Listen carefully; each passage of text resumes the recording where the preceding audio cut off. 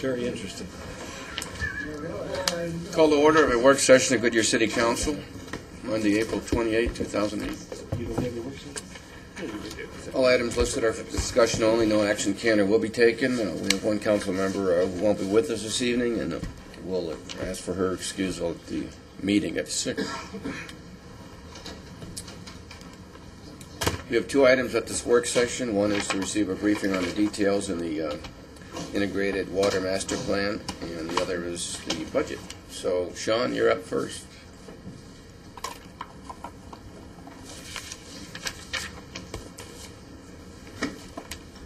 Good evening, Mayor, members of the Council. Tonight, we're going to present to you a draft copy of the integrated water master plan, discuss that with you. I'm just going to give a few slides in the opener, and then I'm going to turn it over to our consultant, Steve Davis from Black & Veatch. He'll get into the plan in its entirety and kind of walk you through what we try to accomplish. The initial goal was to develop an integrated water master plan, both infrastructure and resource. It's actually the first time the City of Goodyear has had a fully integrated plan that looks at both water, wastewater, and reclaimed. So it's a very, very comprehensive, and we're going to use that to project growth and to be able to meet that growth demand in an efficient and sustainable manner. Some of the approaches that we took to accomplish this is we needed to look at our municipal plans in our planning area and interpret that and project that as a demand. So the first thing we did was we developed revised water and wastewater unit rates. We looked at each type of growth, single-family residential, multifamily, the different types of commercial, industrial, governmental growth that the city will see, and we calculated what those demands will be, either on a unit basis or per square foot, depending on what type of growth, what type of development occurs. We looked at the utility billing in the City of Goodyear for actual data. We looked at other communities in the valley, what do they do? So we have a very, very tight and concise master plan and unit rate, that we can use to project demands moving forward. We're only at 8%, roughly 8 to 10% built out on the utility side of things. So going in at this early of a juncture and coming up with very tight and concise unit rates will help us not oversize our infrastructure. It's very, very expensive, so we want to make sure that we size things correctly and that we're able to time things from a growth standpoint so that we're able to have the infrastructure in place in advance of that growth. We wanted to look at and develop and recommend different types of infrastructure. We wanted to look at long-term planning for transmission lines, distribution lines in the water side, looked at different sizes for our water reclamation facilities. We've actually, when we get into the plan in a little while with Steve, we're actually going to cite additional wastewater treatment plants. Our original goal and our original thoughts have changed a bit, and we've looked at drainage basins and how to efficiently operate our wastewater systems, and we've actually come up with an extra couple. What we'll need ultimately is smaller facilities. We were going to go with several large facilities. We're going to go with smaller facilities now down in the southern planning area. And then the biggest thing we needed to do is once we have the prepared master plan is to look at phasing and cost. The plan and the planning has been going on now for 18 months, 20 months. So when we started out, and the plan is based off of a growth rate, 16% growth rate. Well, we're currently not experiencing that level of growth. What the plan allows us to do is accelerate or decelerate the amount of infrastructure we need to bring on to meet that demand. So I use the analogy, it's like an accordion. We can stretch it or compress it very, very easily now. And we can rerun these models and we can rerun these plans on an annual basis or as needed to develop our next rounds of CIP, our 10-year projections. We can look at, as it relates to all sorts of infrastructure. So it's going to be a nice tool to have. Wish we had it a few years ago, but we've got it now, and we're planning on keeping it up to date. Just to give you a little bit of progress to date, it was very important that we engage the development community early in the process. We wanted to work with them, make sure that they're not planning density changes, whether increasing or decreasing their densities, and we're basing infrastructure off of old information. We needed to get their input, their feedback on our water strategies, on our wastewater strategies, plant siting. The development communities obviously needs to be with us hand in hand on water, wastewater infrastructure, and we felt it was very important that we engage them proactively, and we don't develop a plan and then hand them the plan and say, we will develop infrastructure based off of this. Make it a collaborative effort. So we did that. We had multiple group meetings. We had several meetings with large plan developers to talk about the master plan. And what we tried to stress to the development community, and it's important for the mayor and council to understand, is that a master plan of this nature is a planning document. It's not a design. We haven't designed the wastewater treatment plant. We've identified where they should be and what size they should be. We haven't designed pipelines. We've identified corridors, how to move water efficiently north to south, east to west. And then when we actually get into build infrastructure necessary to suit development, that's when you'll go in and really hone in the plan and tighten things up. But from a master planning standpoint, this is essentially a blueprint, strategies, philosophies. And then the plan has now been completed. We've integrated their comments. We didn't always agree with everything that they said, and where we did, we would integrate that into the plan. But it was important that we asked the question. Just to give you an update on the next few steps is, we're here tonight to discuss the plan with you. We're going to finish this final report. It's in draft format right now. And then our plan is to bring it back for final adoption to the council for mid-May, so 2 or 3 weeks from now. We'd like to bring that back and have that adopted as our master plan. I'm just going to do 2 or 3 more slides here and then turn it over. But our planning area, this is the City of Goodyear's planning area today. The area in Sonoran Valley South was incorporated into a standalone plan that's we're working with the developer on. What we did is we planned everything from essentially I-10 through to that small section of state land that we recently annexed. So those are our planning areas. We call them water planning areas 1, 2, 3, 4, and 5. So from top to bottom, that's where we are.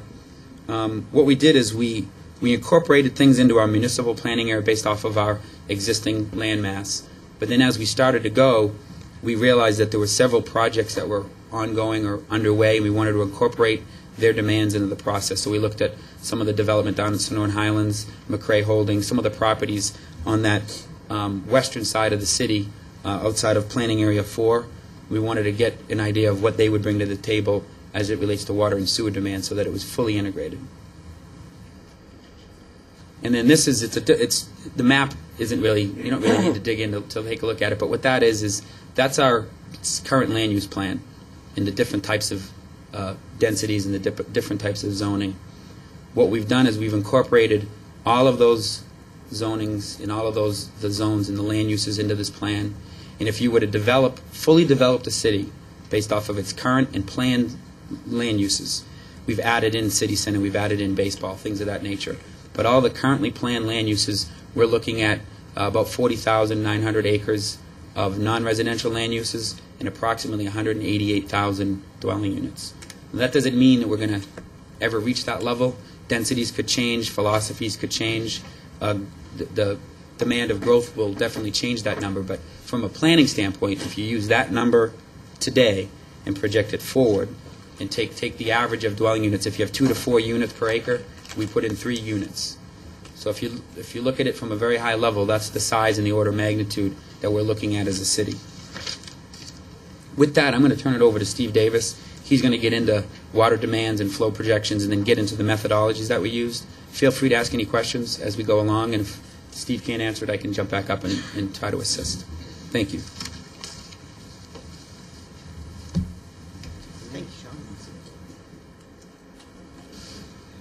Mr. Mayor and Council, I'm very pleased to be here tonight. As Sean said, we've been working with the city for a while, and I'm happy and hopeful that we have a product that he can move on through and adopt and put to work for the city. I'll go fairly quick. There's an awful lot of information, and I'd rather go through in very brief form and leave time for answering your questions. Should you have any, that's probably the more valuable use of my time here in front of you today. So as the slide just prior to this one, as Sean had mentioned, is just simply our starting point, where we take a city's land use plan and then we interpret it. We find out how much water does it take to allow you to build out your plan, and then how much infrastructure of each size will it take to move that water around. So the land use plan was our starting point, and we faithfully followed it with a few specific revisions that we clearly noted and implemented in there.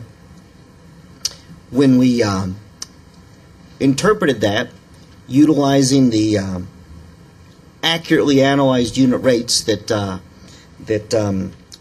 we got from analyzing your own data, it gave us that the huge amount of growth yet to come in water demand, more than tenfold increase in water, wastewater flow, and reclaimed water use. And that's wherein the infrastructure design or planning work that we did lies, to take you from 7 million gallons today to 92 million gallons at build-out. Is a lot more work yet ahead.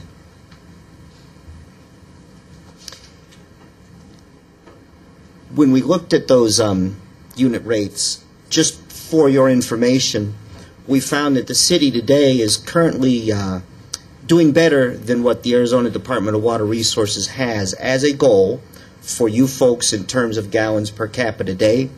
In terms of per dwelling unit, you're running about a little under 200 gallons per person per day. That's the overall share of what they would use at home and what's being used by businesses out in the community. ADWR's goal for Goodyear is about 250 gallons per capita day. So we're already using a number that's a good number. We projected on out, got these rates or totals at build out. When we compare that to the demand to the amount of water you have available to get the job done, you can see that in the base year today, demand pales in comparison to the amount of supply available. And most of that supply is groundwater. Most of that available, that pink color there is a lot of groundwater that you're not yet pumping even a fraction of what it is. When we move forward to the system being completely built out, demand comes, total demand comes very close to the available resources. The little bit of unused reclaimed water at build-out will be vitally needed for recharge to help offset the groundwater pumping. But the potable water, you can see we also are accounting for brine in there. And it's very important to note that because of the brackish character of a lot of the groundwater under Goodyear, that there will be a fair amount of reject brine that we need to account for that in the quantities of water that we pull out of the ground.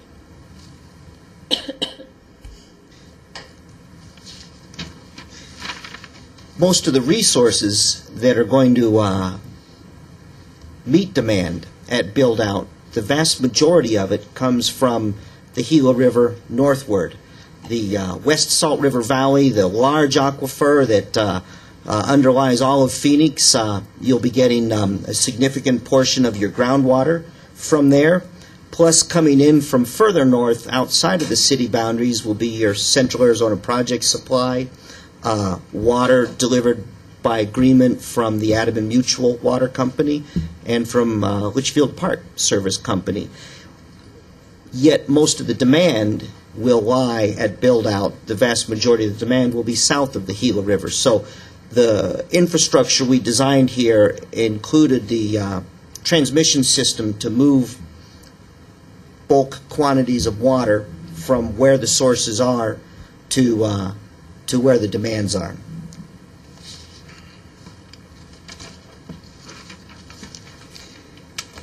When it's all done, you end up with a water infrastructure map that we usually like to print them out large because there's a lot of information on there, but you get the condensed version on your screen today. And that is the entire transmission system, that's every reservoir, pumping station, treatment plant that will take the city through build-out. The good thing about creating a build-out plan today is that each area as it develops, they now know where their reservoir will be, where the booster pumps will be. The water's coming through pipes coming from this direction to that direction. It's all understood so that piece by piece, oh, there we go, switch the screen. As it gets built, everyone efficiently installs one element at a time. There's no gaps, there's no double building, and but that's the final product there in one of its forms. Sir, what Yes. does the darkened area in the Lipscomb area indicate? Upper Ward. Yes, that's just, it's, Lipscomb is shown as a gray color like that because it's not in your water service area. Okay. Right, so that's just, the green area right below that is pressure zone 1, followed by the various pressure zones through the water system, and Litchfield Park is simply not in the, we did not plan any infrastructure for Litchfield Park Service Company. Okay, thank you.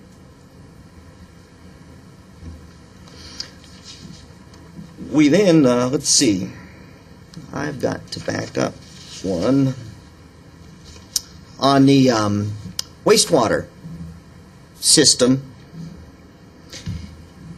same picture, completed wastewater infrastructure, and I would say, again, it's a plan that has the entire collection system, pumping stations where required, and the treatment plant locations all laid out. And several key features of this system, having a blank slate, a clean blackboard to work with for the vast area to the south, we were able to design a system that will very efficiently work by gravity-driven flow, avoiding pumping, avoiding the cost of those stations, the energy to run those stations. We are able to lay a system in that pretty efficiently followed along the Waterman Wash and let gravity do the job. We've identified satellite plants that will simply be sources of producing reclaimed water, versus which plants will also have to provide for biosolids processing, residual processing. And again, it provides developers and the city with a picture of where the wastewater will be conveyed to, where the plants will be, and phase by phase, increment by increment, this system can be built and knits together into a efficient system. Oh, excuse me. Yes. Now, I understand, there are some lift stations south in the southern area, and they'll stay there, but you're saying that you don't have to build any more.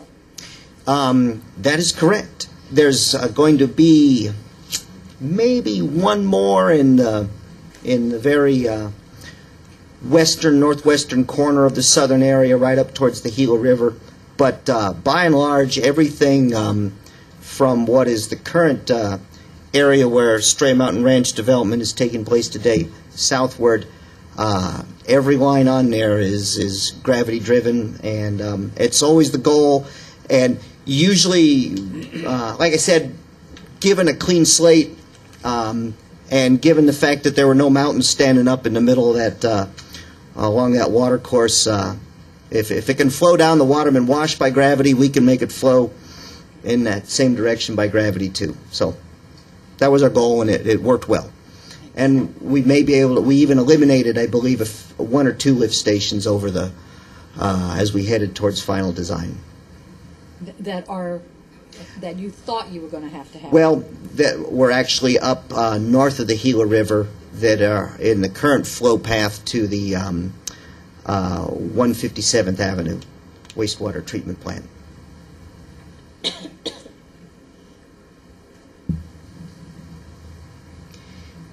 When we look towards the reclaimed water system, one of our first questions is what should we do with about 43, 44 million gallons per day of reclaimed water?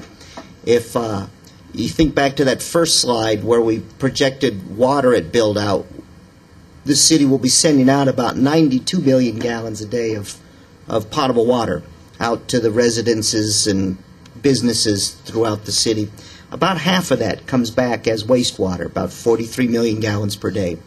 That gets reclaimed, and then what do we do with 43 million gallons of highly purified reclaimed water? We can reuse it, golf courses, lake filling, We could recharge it into the ground, providing credits that support groundwater pumping, or we can do a little bit of both. So we analyzed what would be in the city's best interest, keeping in mind that 100% is in essence reused no matter which type of system we build. This is an integrated, you could almost say closed loop system. Every drop of that reclaimed water will be beneficially reused. Our question is what's the most efficient way to do that? So what we looked at is a system that was maybe zero reuse, 100% recharge, and we looked at a mid-level system where maybe about half of it's reused, half of it's recharged, and then we looked at the other extreme end where we try to reuse every bit of it possible, maybe even providing dual plumbing throughout residential neighborhoods and providing a tap for reclaimed water at the domestic level that they can use for their outdoor landscaping. What we found is, what we've found pretty much every time we've done this, is that really the mid-level is the most efficient. We're talking cost here. We're not talking optimizing resources because we'll use 100% either way.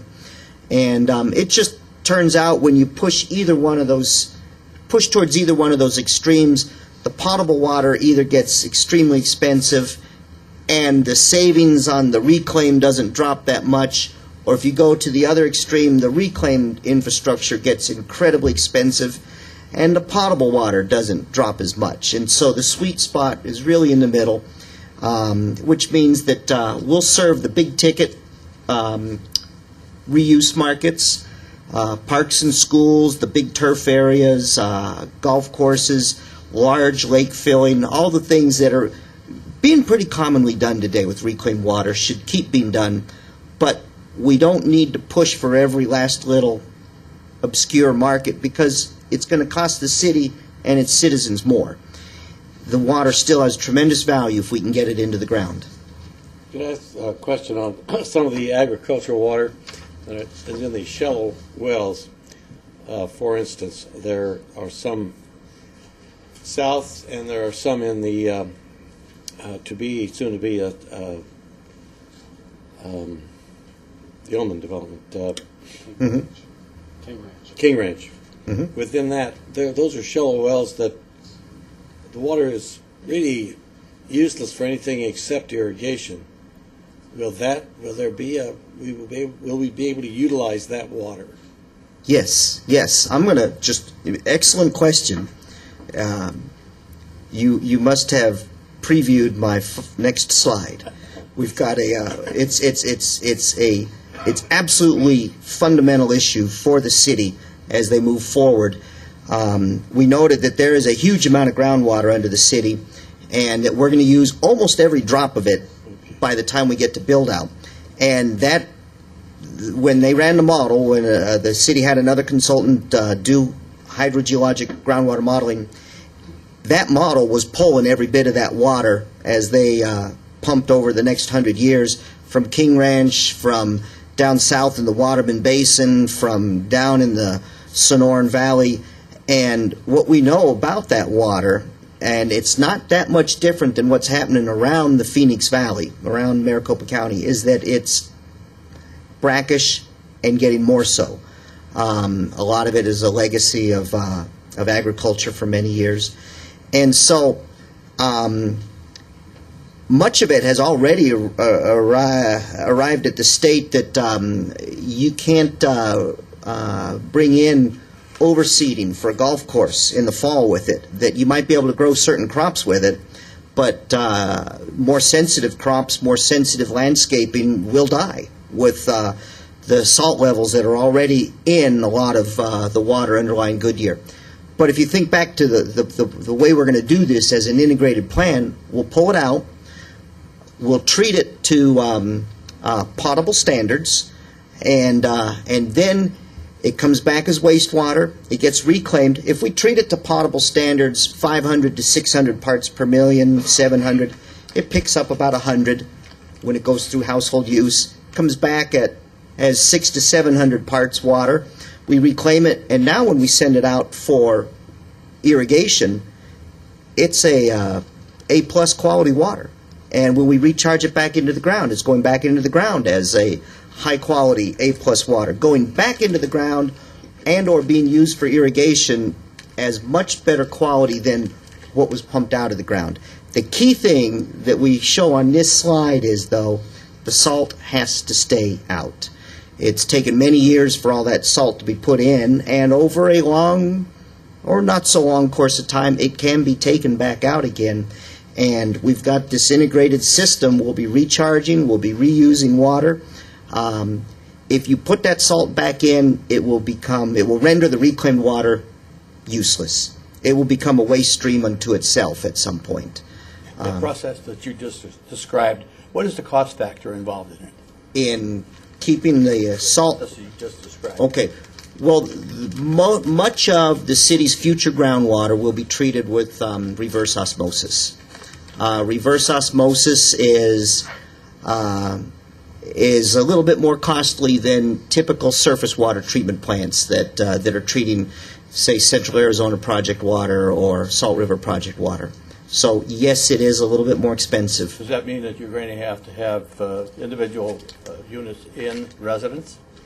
No. These will be done at the city will operate about three reverse osmosis plants. They'll be larger rather than putting them at each wellhead. They'll be in centralized locations so you can get economies of scale. These plants will need to be, overseen by qualified staff, and you don't want 50 of them, one out at each well. You want maybe 2 plants and a well-trained staff running them. You'll want to optimize every part of the running of that plant so that you can keep the waste brine to a minimum. It's going to be, it'll characterize the water supply in Goodyear at build-out, is treating brackish groundwater. But the plan is built around that. We've planned and built this system to do that, and then yield the multiple benefits. Do the job once, and then have an excellent reclaim supply, have an excellent recharge supply, and eventually those aquifers will clean up. And if properly designed recharge and recovery fields are used, maybe by the time build-out is approaching, in fact, the benefits are already coming through, and we won't be pulling as much salt out of the water because we've cleaned it up if we keep it out. How do we get rid of the brine that we can't? It's an issue that much of the valley will be working on. I anticipate there will be there already are regional solutions in discussion with Bureau of Rec and others. But in the interim, what's being done are just simple, fail-proof evaporation beds. That there's nothing much more sustainable in Arizona than the sun, and it will do the job. So it'll take land and sunshine. Now, as you move further south in the city, yes, you go down to Sonoran Valley, for example, and down toward Mobile. Mm-hmm. How about the water quality in that area? Is it affected by the same brackish problem we have up here? There's been extensive studies in the along the Waterman Wash there in Rainbow Valley, and there is towards the fringes of that aquifer there have been several wells that have come in at marginally potable water quality. But given that they are on the shallow fringes of the aquifer, we're assuming that the vast majority of the water that will be mined and used is going to be, as the rest of the wells look, brackish. Now, all the way down to Mobile area in the Sonoran Valley, which we did not include in this master plan, I do not know. I can't answer that question. But our goal is, the system we've set up here is to eventually improve all the water quality. Just to answer the question, the water quality that we've received so far in Sonoran Valley looks very good. It doesn't look like we'll need to use reverse osmosis at this point.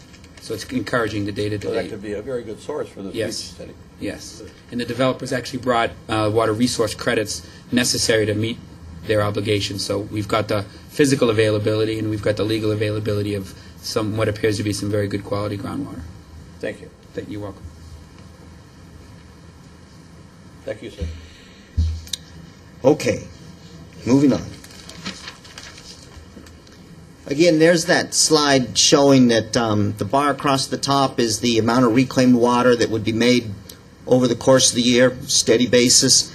And the green area there shows the typical growth in demand as we run through from winter to summer peak demands and back to winter. And the balance is going to simply be recharged so that the city's resources benefit from 100% of the reclaimed water that's produced.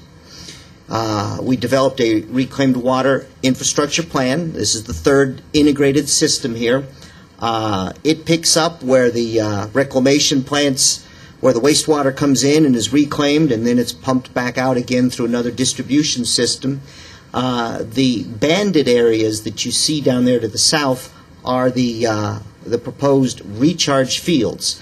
And the goal is to get it into the ground, and in that central zone is likely to be water recovery. And, you know, in simple terms, it's likely to be somewhere where the potable water comes from. California has standards for if you're injecting reclaimed water into an aquifer, what's the minimum distance before you might find a potable water well. Arizona does not have a specific distance standard. They have quality requirements, and we designed it to meet the quality requirements and to go one step farther to utilize a standard that our neighbors to the west have in terms of distance separation. So we have a plan that allows for potable wells to be put unquestionably safely separated from recharge wells. And this is a practice, though, that if you find it surprising, you need to know that it's going on all over the Maricopa County, all over the Salt River Valley. There's water, reclaimed water being recharged, and there's potable water being pulled out. So same thing, just in a very coordinated and efficient fashion. And that's how we believe we can clean that aquifer up over time.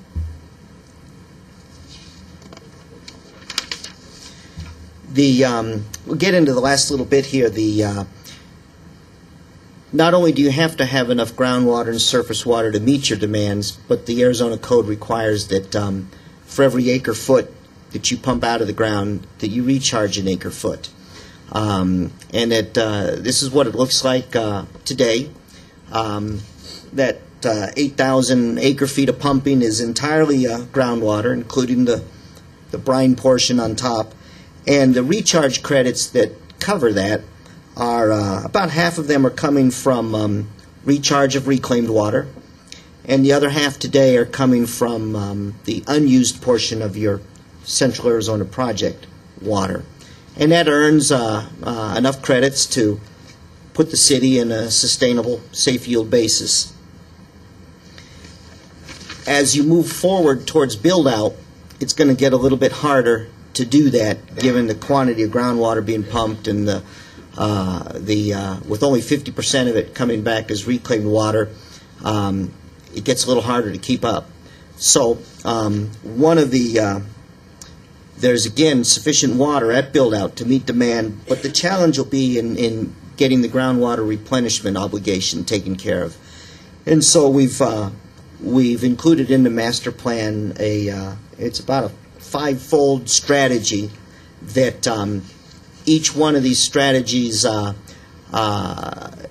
doing its part can close the gap.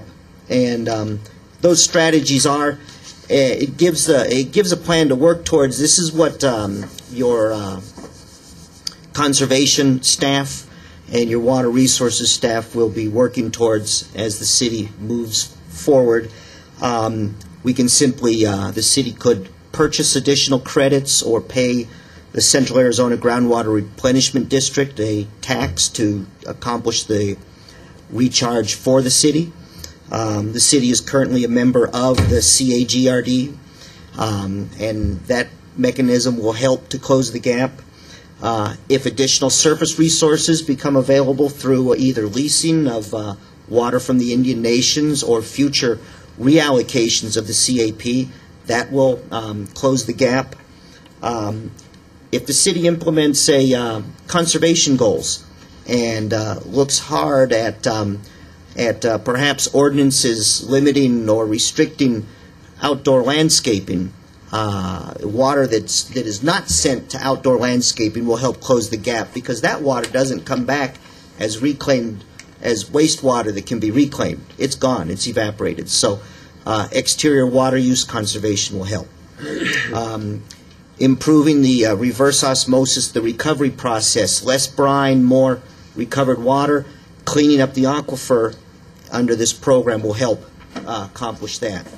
And finally, recognizing that the reclaimed water has value as a recharge product. It has a need, and so we would say where there's golf courses, where there's large parks, use reclaimed for that, but do not encourage the wholesale giveaway of your reclaimed water. It's a valuable resource to use for those applications, but it's valuable as a recharge to help the city achieve and maintain sustainability that ADWR requires. Finally, we put together all this infrastructure, we balance the resources, and Sean wants us to develop costs so that his department can put together budgets, and so we took all the quantities that pipes, pumps, reservoirs, treatment plants quantified by this plan. We developed accurate unit costs. We believe we have a good feel on how much costs to build 1 million gallons of storage or an MGD of treatment these days in the valley. Multiplied it out, and we phased it a year-by-year plan from 2008 to 2012, a 2017 interim budget, and then a build-out total. And as Mr. Bradford had said, should the growth rates we used be a little bit aggressive, the spending, the CIP is tied to levels of development. It's not tied to years. And so if you're not reaching those development milestones in terms of number of houses as quickly, just stretch it out. The costs go with the need, not with the year. And those two are adjustable. The final steps with a completed plan is to work towards implementing the sustainability strategy. That master plans are updated typically about every 5 years. If a city's doing the job well, it'll be about every 4, 5, 6 years. So this is going to be updated a number of times between now and build out. And the effects of acquiring other resources or achieving conservation can be integrated into this, and it'd be like a checkup every few years to see how it's going. The city needs to take these numbers and present them to ADWR and update their shared water supply designation. Very vital to the health and of the community to have that assured water supply designation. The well fields that we've laid out need to now get down to more of the well by well sizing and locating and planning to make sure it works efficiently. And the city will need to keep a finger on the pulse of what's being done for regional brine disposal, because Goodyear is not the only city that this will become a very important issue to. And with that, yes, I'm done. I hope I didn't take too long. Very good. I have one question, Mr. Mayor. You didn't really touch on this, and it may be because it's beyond the scope of what you're supposed to be working on, but with our Superfund site and the plumes that we have, or I hate to be negative, maybe future plumes that could, be out there. When you kind of hit on it, the well sites. If we were to have wells that became unusable, do we have a strategy as to what we're going to do for water in those areas? Right. That is, one of the second to the last bullet there was begin the well field design, and we have our kind of generalized concept of where we think these well fields go and how they might work in the areas north of the Gila River, we show the water that's being pumped from the Salt River Valley over towards the western half of the city, away from where the Superfund, the TCE contamination is by the Goodyear Airport. That's not hard and fast. Those plumes, you can get closer to that and still be pumping water that would be used for potable purposes. But we anticipate that the detailed design based off of detailed hydrogeologic modeling can better site the exact pumping areas, but it's a job that needs to be done. And yes, things pop up all the time. Areas can be worked around. Some of the contaminants that are found, and there are cities that pump TCE contaminated water and strip it and carbon polish it and drink it. We're not showing that as the case here, but you know, there's nitrates, there's arsenic. Mother Nature throws many things at us that we take out, and our industrial and agricultural activities we've made our job very interesting under almost everywhere you go in the Phoenix Valley. So people are working with that all the time. We'll try to find the easiest job, though, to produce the 70-some million gallons per day that'll come out of the ground. I just wanted to know that was part of the strategy of... Yes, it is. It is, and it needs to be refined with the next steps. Beyond a conceptual plan level down to implementable well sites. Thank you. You know, Yes. this isn't really a question, it's more of a statement, but it hasn't been too long ago when we saw a notice in the paper that, I think it was the Prescott Valley, you have to kind of help me here a little bit, Sean, was trying to sell their reclaimed water because they had so much of it and they couldn't use it. I don't know if you saw that or not. Of course, you know, I'm like right on it. And Sean and I talked about it, and of course, it wasn't at a point where we were interested in purchasing any of it. Mm-hmm. But you talked about there might come a point when we have so much reclaimed water, and what are we going to do with this? Mm-hmm. Will we ever come to the point where we maybe want to sell this? And Sean says no. So No, that's the answer. what we've shown is that there's probably a shortage, that you could use more, and that you might be buying some other cities excess reclaimed water to achieve the credits for that, so that you can show that you've earned as much recharge credit as you've pumped in groundwater. And just a little aside to that, they did not get any takers.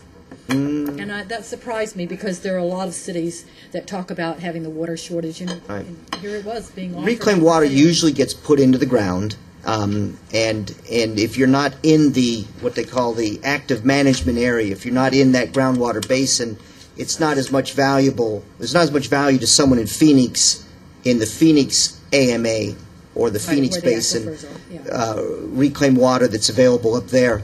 But there'll be takers for Prescott Valley. Mm-hmm. Yep. My question would be for Sean more than for you. Sean, I don't know how many soft water systems we have, individual soft water systems we have in the city itself, but the majority of them naturally are using salt for recharging, and of course recharging puts the salt back into our systems. There is a lot of advertising going on today on TV, and I've had several questions from people relative to this new system that they don't. I'd like maybe you to, or a member of your staff, to maybe research that and see what the difference is, and what they say it doesn't use salt, so maybe it's beneficial to us. Or if it's not a gimmick, let's find out what it is. Yeah, there was a press release on regenerative technology where they regenerate the media and they don't discharge the brine into the sewer system. On the 5th of May, we're coming back with another work session item on our conservation plan, and we'll talk a little bit more about water softness at Thank that you. point. Very good. Excellent. And it was mentioned in your In Focus. Yes, it was. Yes, that was my article this week about using potassium instead of salt to try to help that brine issue. Okay. No, it does not.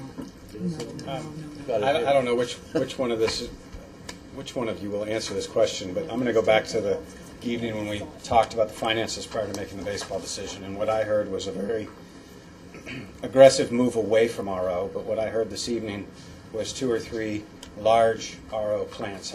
Sean, help me I'm grappling with that as I heard the presentation tonight. What we're trying to accomplish is we want to bring in what we call the next bucket of water. We want to bring in the lower cost waters for the next phase, which would be the Adam Mutual Water Company and our surface water. That's about 25 million gallons a day. And if you remember back, we were about a 100 million gallon per day system, so that's roughly 25% of our supply full build out. That's our initial focus here for the next 10 or 15 years, is to bring those supplies online. Our hope is when we get to the point where we have to bring in large amounts of brackish water, where we have to look at drilling large water campuses in Australia or even further south, that there's opportunities in other supplies that have been made available, regional solutions. I know CAP is starting to look at, and they're starting to contemplate potentially large regional desalination plants where you would just buy potable water from them and you wouldn't necessarily have to deal with the disposal of the brine. So what we're trying to do is allow technology to catch up to a problem by deferring, putting that infrastructure into the ground and bringing in this cheaper water as our next phase. But if we had to stay here today and develop all of our sources, we would need to put on reverse osmosis in the next 20 to 50 years. But we're trying to defer that as far out as we can so that there's a regional solution to the problem. So the financial pressure still exists with the RO, about $5 and change per gallon versus, or per thousand. Depending on the $1.50 per thousand. Exactly, Vice Mayor. Depending on the quality, you can blend by. The reverse osmosis we use now at the Bullard Water Campus is about $1.70 a thousand, because we're able to blend a lot of that water by. We have multiple sources of supply converging onto that facility. But if you had very poor quality water and you were to treat it with 100% reverse osmosis, it becomes very expensive. So we want to defer those costs as long as we can. And we talk about buying water credits from other municipalities or other areas. We're talking paper water. We're not talking real water within our area. So we still have the costs associated. And the costs could get, it's great to put a drop in for a drop we take out, but we still are going to have O&M issues associated with more brackish water if we're not recharging enough, right? I mean, Yes. It's just going to continue to get more. Poor quality water will degrade over time, will be more costly to treat, and then there's the replenishment obligation that will become more and more expensive. So that's why we're focusing our efforts in the near term on surface water, acquiring additional surface water rights. I mean, this plan is, again, based in 2007 data. It's our hope that we can come up with larger solutions, surface water supplies, and that'll just defer we'll change our portfolio and allow us to develop less groundwater, less costly groundwater. Yes, just one more question. On the Gila River, there's been water, pretty good flow of water coming down that Gila River, and has been since about the 1st of November. And it's way down, but it's still coming through. I understand what's coming through now isn't from the Salt River, but it's from the aquifer, or from the 91st station. 91st Avenue. Is that water not available, or is it any good, or it's not our water? We can't use any of that. Is that correct? No, it's of a poorer quality. If you wanted to try to treat it to a potable standard, because it's effluent, you need to change the physical characteristic. I don't want to get overly technical, but you have to recharge it into the ground and then pull it out. You can't take effluent off the tailpipe of a wastewater treatment plant and treat it and produce it as drinking water. You have to get it back into the ground, change it, its characteristics, and then pull it out as groundwater. But it's poor quality. Thank you. Okay, thank you. Great. Thank you very much. Budget?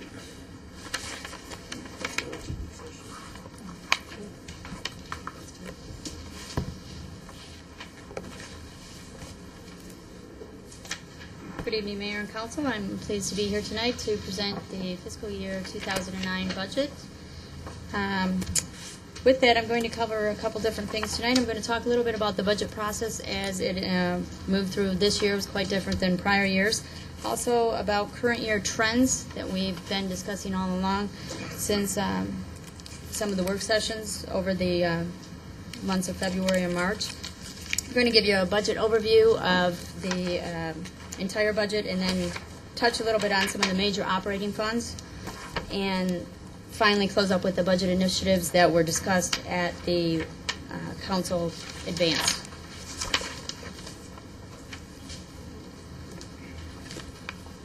Starting here, we picked up at mid-year in November and did initial financial review, which included an assessment of the revenue. At that time, I think you're all aware that the revenue projections had been decreasing and we were projecting less revenue for the budget year.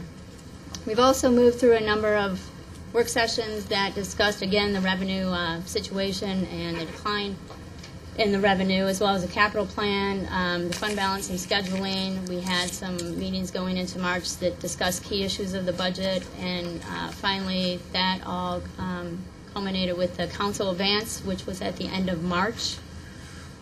Where we're at today is, again, the proposed budget for fiscal year '09. Moving forward, we have some legal requirements that I'll go ahead and point out the key dates for those. We will be planning to adopt the tentative budget on May 19th, moving forward into June on the 23rd, the final budget adoption, and then following up with the property tax adoption on July 14th. The dates do have statutory requirements, and so it's important that we kind of stick to that final schedule of the tentative final, and then before the council leaves on break, that we go ahead and do the property tax adoption.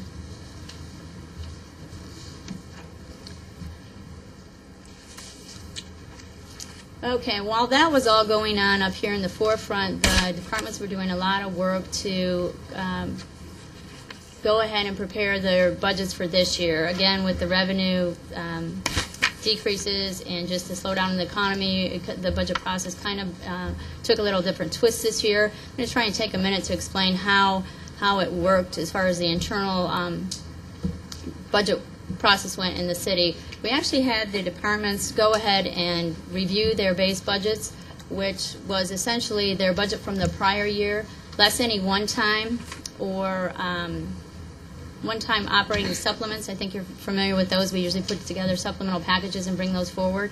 And the idea was to reduce the base budget or to keep it level, if you will. After that, we had a couple, 2 different meetings with each of the departments, and we did line item review, and we went through a lot of scrutiny, and we actually looked back at historical expenditure trending and determined where departments perhaps had savings in their line items, and then work with the departments to come up with, ask each of them to come up with a target reduction of 5 to 9% to balance available ongoing operations with available ongoing revenues.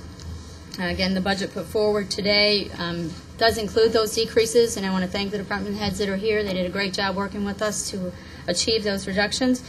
And the budgets moving forward is the new base budget and does not include any one-time or equipment purchases. The budget book before you is actually a result of all that work. There is, I forgot to say, a copy of the presentation is on the inside cover of the book. The books simply contain a budget summary, which lists all the departments and a couple categories of expenditures. There's also a section in the middle, which is every department summary. It includes their goals and accomplishments, as well as their objectives for the next year and their divisional budget detail. And finally, in the back, you'll find some budget schedules that are simply detailed schedules that support the graphs that I'm going to use, namely the revenue, operating expenditures, and a debt service schedule.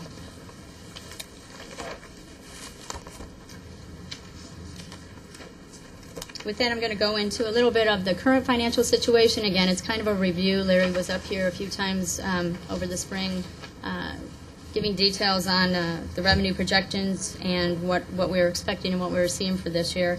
And what I'd just like to point out here is out of the general fund revenues, the budget this year totaled $86 million. It is a large portion of the revenue for the entire city. We were projecting a decrease in revenues of nearly $11.6 million, pretty substantial. The majority of it comes from sales tax, which of course is related a lot to retail sales and also construction sales tax.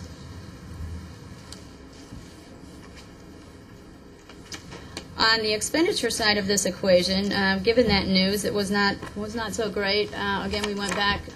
City manager offered up a directive at I think it was one of the meetings back in February, and issued a memo, put some measures in place that would help to slow down the spending and perhaps result in some savings this year, so we could again meet the budget with the decline in revenues. And so what we were seeing city-wise is a estimated budget at the beginning of the year of 79. With all these measures put in place, we're estimating a $9 million savings overall.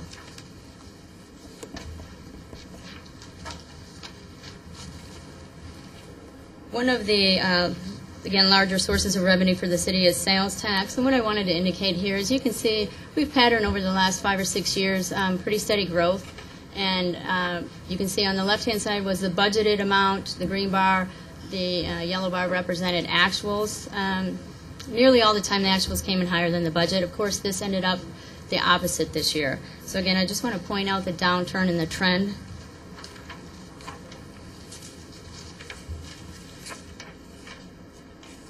And then another, large part of our revenue source here comes from construction, single-family housing. Not only does it, the sales tax, construction sales tax is dependent on this.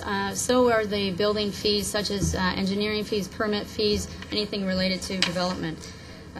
Once again, I just want to show that the trend here is decreasing.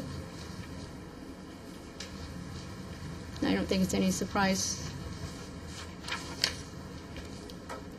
Okay, moving ahead now to fiscal year 09, the total budget is projected to be approximately $170 million.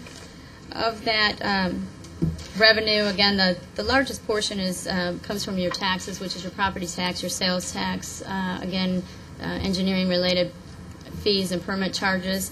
Bonds will represent 24% of the revenue this year. We are still a growing community, investing in our capital improvement program. 11% will come from user fees, which is primarily your water and wastewater customers.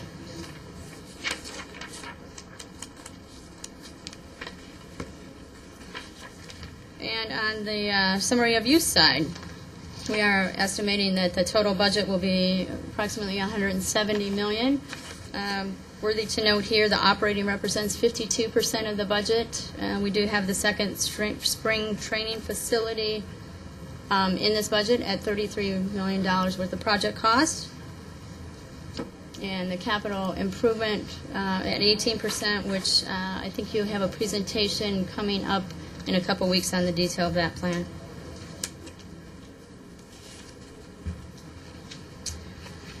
Now moving ahead, I'm just going to briefly touch on some of the other operating funds just to kind of give you an indication of the types of things that are in these funds, and then also the amounts of the budget.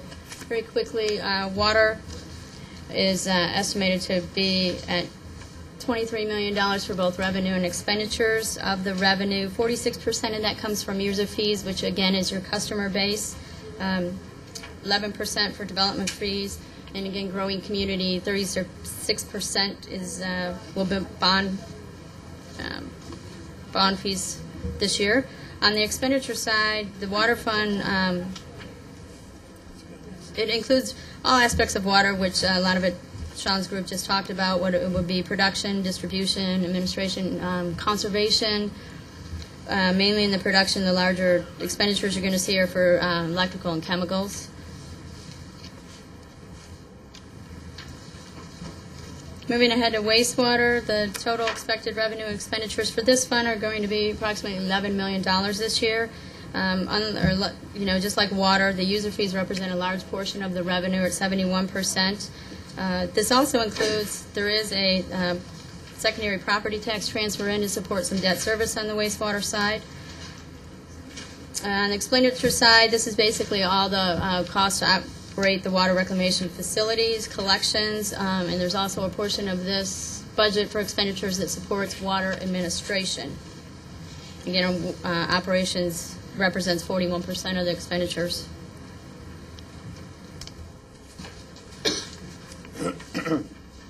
The sanitation fund, the revenue and expenditures this year are estimated at $5 million. The sole source of revenue coming into sanitation is user fees, and that's again all from the customers. There are no other fees that they earn. On the expenditure side, conversely, the contractual services represent 78% of the budget, and that primarily is the contract with Waste Management that we pay out for collection services. What are commodities? What- Supplies, material supplies. All right. On the street fund, or better known as HERF fund, the revenue from HERF represents 62% of this total $6 million revenue. Again, there's a transfer in from the general fund, and the part of this transfer is to guarantee a maintenance of service level, which was agreed to, I think it's back in the 80s, and so we have to contribute from general fund. It's not only, most cities in the valley have a contribution to the streets fund to maintain this service level. If I didn't say that great. On the expenditure side, contract services represents 44%. Some of the key items there would be the pavement maintenance system. The street preservation represents about $1.4 million. Electrical street lighting is another $900,000.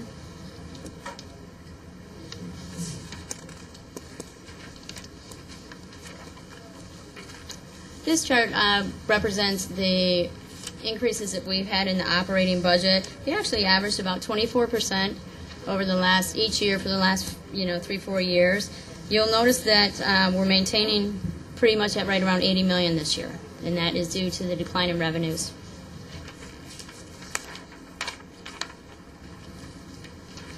This chart represents the operating expenditures for all the departments.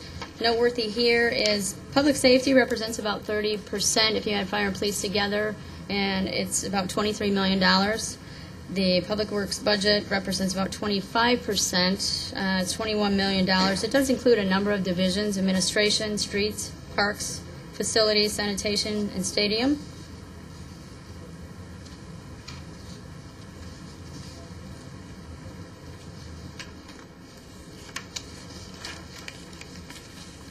And here's the list of budget initiatives. This is not new. A number of these items, I think almost all were discussed at length at the council advance. Stadium operations will bring on 7 new positions. There are a number of personnel-related increases we've incorporated in the budget. Also includes a position for IT security administrator. The departments all work together to come up with 6. They offset 6 current positions, which will be authorized and remain authorized. However, we will not fund, and we will shift that funding to 6 additional police staff positions. Matrix recommendations, and I think the latest add to the list are the court improvements in the ongoing lease for that building.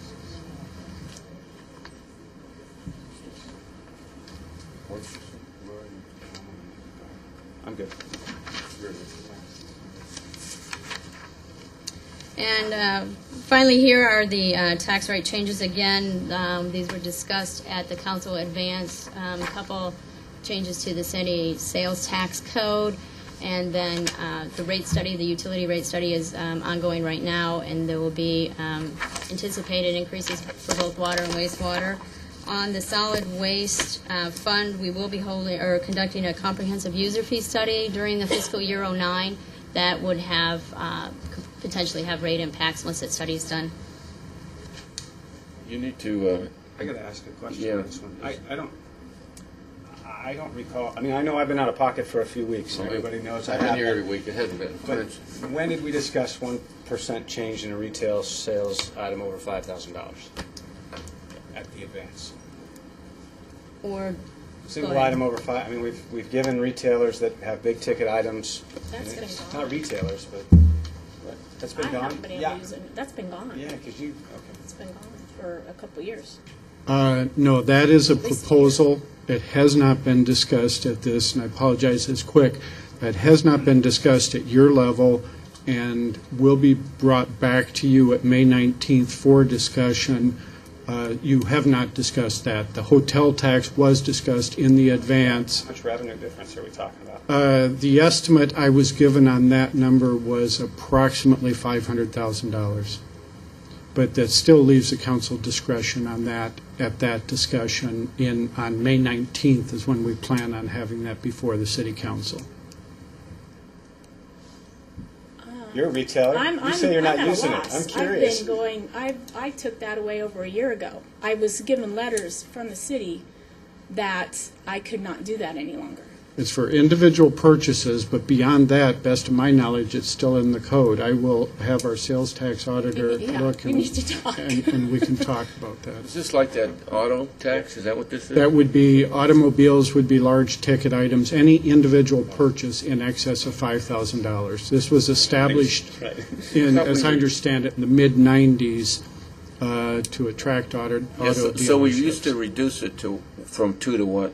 From 1.2, it's 2 cents for the first 5,000. It drops to 1.2% after $5,000. And now The you're proposal recommending- would be 2%, remaining at 2%, above 5,000, yes. So in other words, it'd be 2% for any retail item in the city of Goodyear, regardless of its price. That's correct. Be cognizant of the development agreements we've put in place based on that.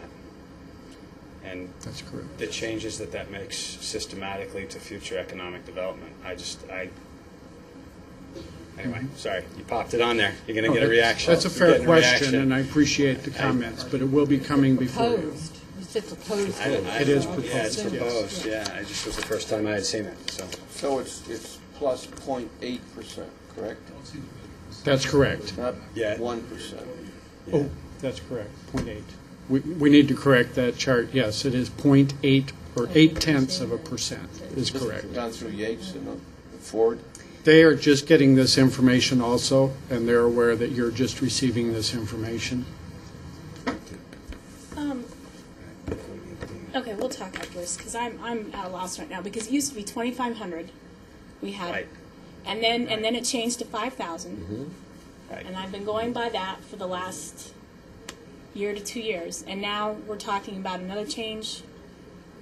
Okay, we'll go on. We'll go on. I'll discuss this. No, I'm with you. Because I'm totally my memory is I confused. remember I've been doing this to my customers for at least the past year and a half, so I'm Well, this is just proposed. The $5,000 limit is what the code is today. So what are we talking about? For sales above $5,000, the rate is 1.2% today. So The now what do you- proposal, if approved by this group, would be to increase that limit is that rate is 2% regardless of the size. That's what that would be doing. So It would there'd be no remove that exception. $5,000 cap. There'd be no exception. Everything. That's no matter correct. If it's a penny or $100,000, it's 2%. That is correct. Okay. We'll get a chance to talk about it.